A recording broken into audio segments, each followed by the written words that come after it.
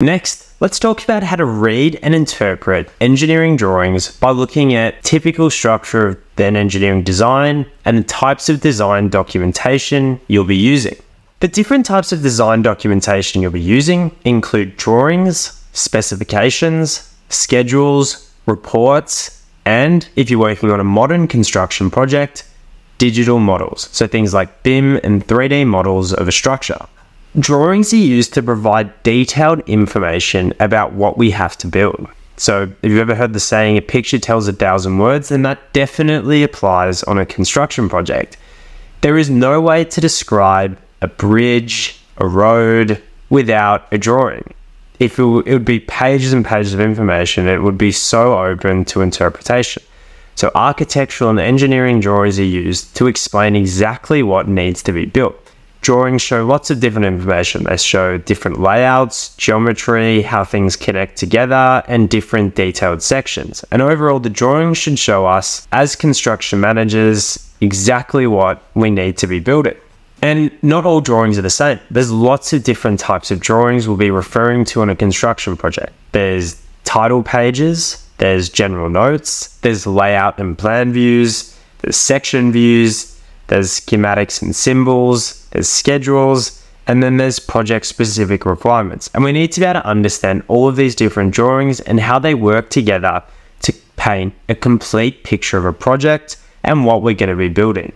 So the first thing to note when looking at a set of engineering drawings is the title block. The title block tells you who created the drawing, what the drawing is, the date the drawing was created, the stage of the drawing, so whether it's at 30% design, 70% design, 95% design or IFC, and then also the type of drawing and the drawing reference number. All this information is found on the title block. Then we've got our cover sheet. So a cover sheet is generally the title of the project and maybe an overall schematic view. And these drawings are often quite helpful to look at to understand the overall orientation of the project and how everything comes together. And often, whether it's on the title block or the page after, you get a drawing register on a design package. So this is a list of all the separate drawings in the design package with the drawing reference number. It's like a table of contents in a book. So that's another really useful thing to look at when you're first looking at a design package. Then we've got our general notes. So general notes are like a set of applicable notes that apply to every drawing. I say we're looking at a structural design package, the general notes will say things like what type of concrete's used, minimum cover to have on concrete structures, and they basically provide additional detail that would be monotonous, that'd be too much to put on every single drawing page. For example, if you need 50mm cover on all the reinforcement, they wouldn't say that on every single drawing, they just say that in the general notes. So it's always good when you first look at a design package to look through and understand what's in the general notes, because there'll be lots of little specifics to a project that get captured and summarized in the general notes. The next drawing type we need to understand is the layout or plan view. So the layout or plan view is an aerial view of the project. And typically you also have north-south or east-west grid lines which show how the project's broken up. And so the layout or plan view is a really good way to understand where everything is. So if you're looking at a building, it'll show you each room, the walls, the orientation, or if it's a road project, it'll show you the orientation of the road, where the intersections are, where the turns are, those sorts of things. So the layout is just like a really good drawing to look at to get an overall orientation of the project.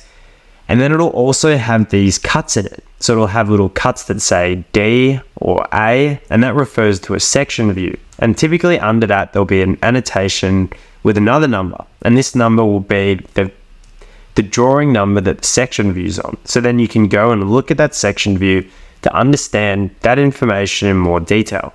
So you can see on the example drawing shown on the screen that section D refers to a drawing number, and then it says that it gives you a cut of section D showing the 2 levels of the slab. Now this would be information it's impossible to see from the plan view, but you can see if you look at the section view, which is a cut of the 3D model or the cut of the 3D structure, that you can see that it's a slab stepped down into 2 levels with a wall. So if you look at the plan view, then you'll be able to note which section views give you more relevant information. Next, we've got schematics or symbols. So this is more typical for electrical, mechanical, or plumbing drawings, that they'll show you a layout of a, say, like a electrical single line diagram or a hydraulics drawing, and then there'll be a set of symbols that show what each item represents. So if you look at this as an example of a plumbing drawing, you've got a schematic showing how all the pipework interconnects, and then a symbol to represent what each of the different mechanical items is. Next, we've got schedules. So schedules are a good way of summarizing a lot of information into a small table. So for example, we've got a footing schedule on one drawing, which there's an annotation for each different type of footing. So maybe on the plan view, that will show you all the foundations.